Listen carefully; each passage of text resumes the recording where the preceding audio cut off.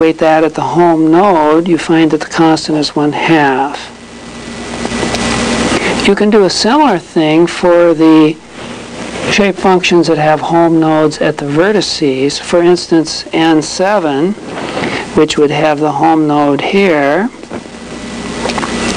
That would involve the product of the lines passing through this diagonal line here, given as this equation, plus the right-handed equation here, plus the bottom equation. And that product leads to this form where the constant has been evaluated at 1/2 also. So you can see how this could go for any of the other nodes. Problem 3 deals with a parabolic line element. Here we're talking about a special situation where we have a physical element on the left which has 3 unevenly spaced nodes. Of course, that will be mapped onto the double unit line in the c-coordinate axis, and the center node will lie precisely at the origin here. So there is some unusual stretching involved in the interior of the element in this mapping.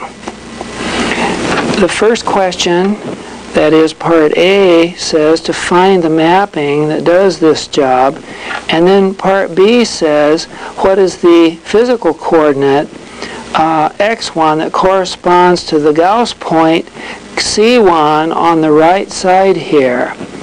Now for that we'll have to look up the classical Gauss point on a 2-point integration.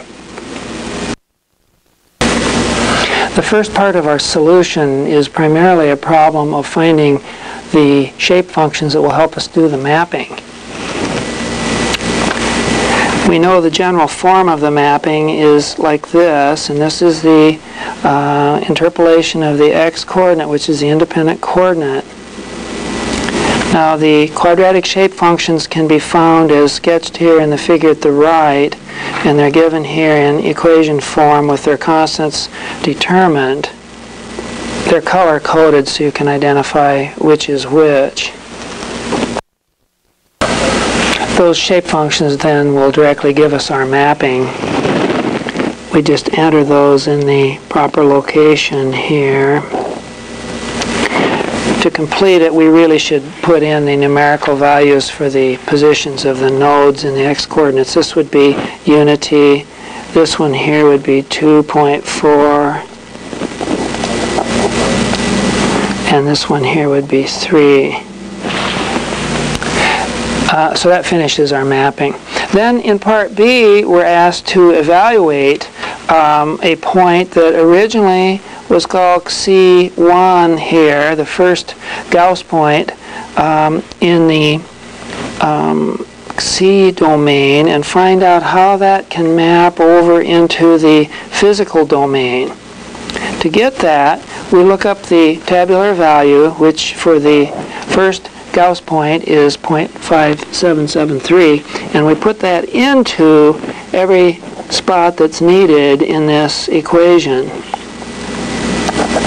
When you evaluate that, you get 2.844, and that's located at this point here in the physical domain. So that completes our problem on the parabolic line element. Let's